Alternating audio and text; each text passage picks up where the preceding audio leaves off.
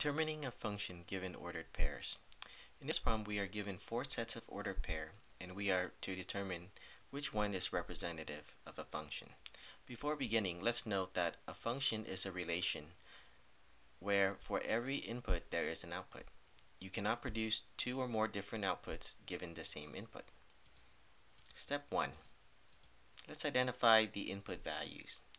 The input values are the x values, and the output values are the y values. So here in set A, the input values are 1, 1, 4, and 6. Step 2. Make sure all the input values are unique.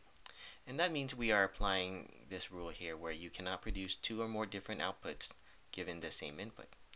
Here I have the same input of 1, and that produces two or more different outputs. So therefore A is not a function. B has the same case. I have 4 and 4 as my input, but they produce two different outputs. So this is also not a function.